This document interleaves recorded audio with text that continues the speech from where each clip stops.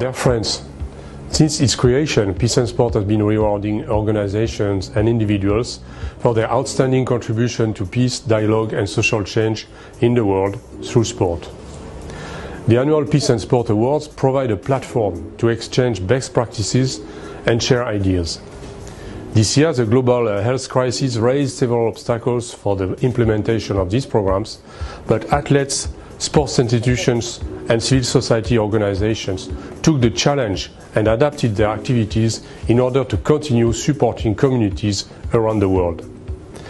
At Peace and Sport, we did the same, as we considered it very important in these challenging times to reward those who contributed the most to social development and peace through sport.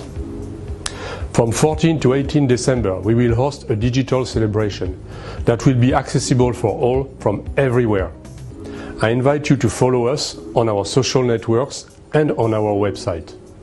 On this occasion, 5 awards will be granted to exceptional initiatives promoting peace through sport, including the highly awaited Champions for Peace of the Year. I am very proud to say that once again we received an incredible number of high-level applications. The quality of these initiatives is a clear indicator that the Peace Through Sport community has been more committed and active than ever in sustaining efforts during these challenging times.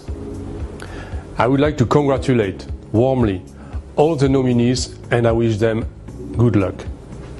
It is with great honor that I officially now open the 2020 Peace and Sport Awards. Thank you.